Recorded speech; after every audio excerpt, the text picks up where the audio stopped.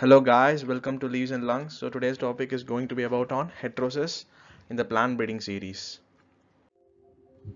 So the first thing today we're going to see is about the definition of the heterosis. So the term heterosis has been defined in various forms and in various topics. So the actual definition is nothing but the superiority of the F1 hybrid over both of its parent in terms of the yield or some of the characters. So that is when two parents are crossed with each other. For example, imagine two parents, that is A parent of length 10 meter and B parent of length 8 meter.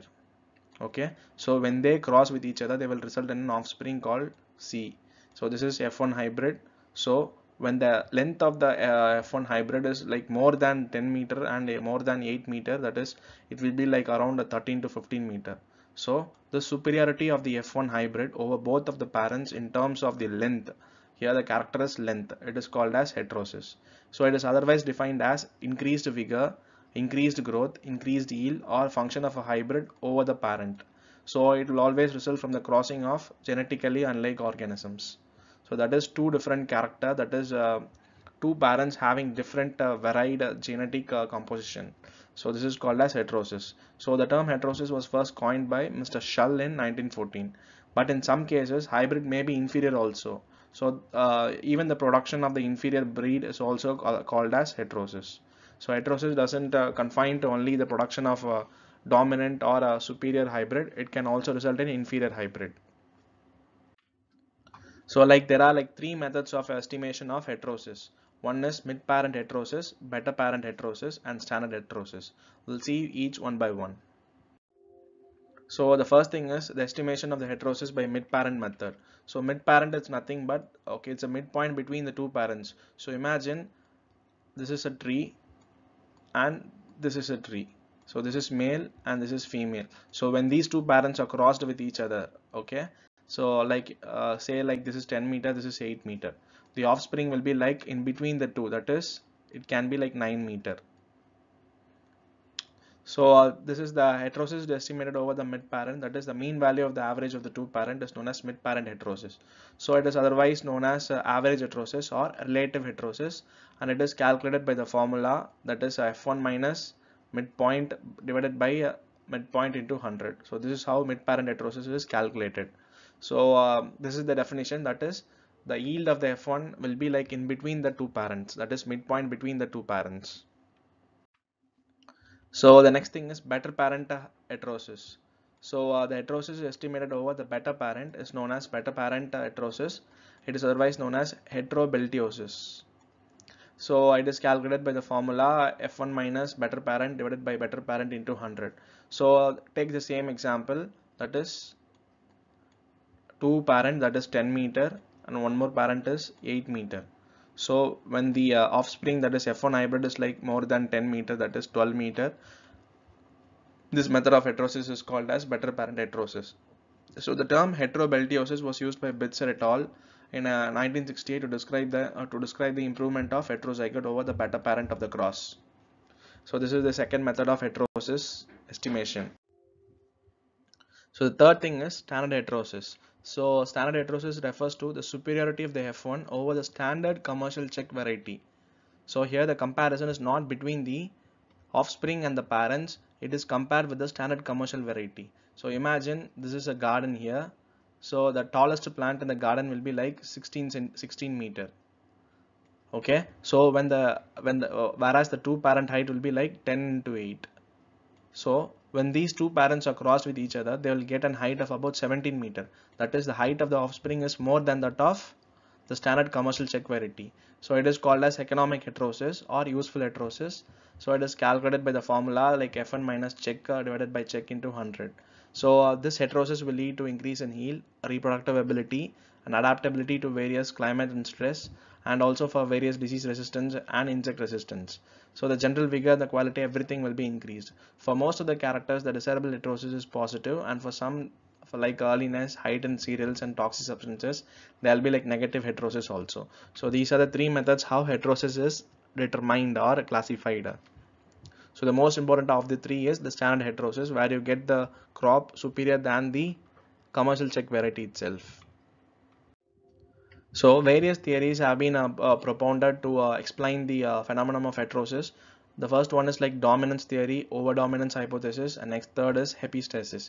So we'll look the theory one by one because this could be asked in your exams as well. So the first thing is dominance hypothesis. So here, as the name itself implies, that heterosis is mainly exhibited due to the presence of dominant alleles smashing the hell of recessive alleles. So here the deleterious recessive genes of one parent is hidden by the dominant genes. Hence the characters of the recessive alleles is also hidden, and so the dominant character will be expressed. So this is how they exhibit heterosis. So this theory was mainly proposed by Davenport in 1908, Mr. Bruce in 1910, and Keeble and Pellew in 1910. And also this is the most widely accepted hypothesis of heterosis. So the next theory is overdominance hypothesis. So here the overdominance hypothesis is mainly due to the production of superior hybrid substances. So that is F1 hybrid will have substances that is completely different from either of the homozygous product. That is the product that is received is not from the mother or not from the father. It is totally different from either of the two parents. Also, it can be due to the greater buffering capacity in the heterozygote resulting from cumulative action or divergent alleles or stimulation of the divergent alleles. That is, the various divergent allele will combine together to produce a totalative action, or stimulation of the divergent alleles may be also a phenomenon in producing overdominance. So this theory was independently proposed by Mr. Shull and East in 1908, and it was supported by Hull in 1945. So this theory was given by various names such as cumulative action of divergent alleles, single gene heterosis, superior superdominance, and overdominance. So this is the second theory explaining the phenomenon of heterosis. So the third important theory is epistasis. So here epistasis is nothing but it refers to the interaction between the alleles of two or more different loci. Very important, just remember the definition alone. So it is also known as non-allelic interaction. So the dominance effect is mainly produced due to the presence of non-allelic interaction of the type dominance into dominance. So this is the type of interaction that will give the greater beneficial effects or greater heterosis effect. So there are like various biometrical models for detecting the epistasis in the plants. So what are the effects of heterosis? So when the plant undergoes heterosis, it obviously the yield of the plant will be increased, and also the reproductive ability of the plant is also increased, and the general size and vigor will also be up, and like the quality will be much better than the parents, and also like early flowering and maturity. The next is greater resistance to disease and pest, and greater adaptability to various climatic conditions, environmental factors like stress, snowfall, everything, and increased temperature, everything. And also like it enhances the growth rate of the plants. And finally, number of plant parts, that is increase in the number of buds it produce, flowers it produce, fruits it can produce. So this is what the manifestation of heterosis in a plant will be. So the use of heterosis in plant breeding is very simple. Since the principle of heterosis is producing superior hybrid, the uses of the plant breeding will be revolved around the development of hybrids.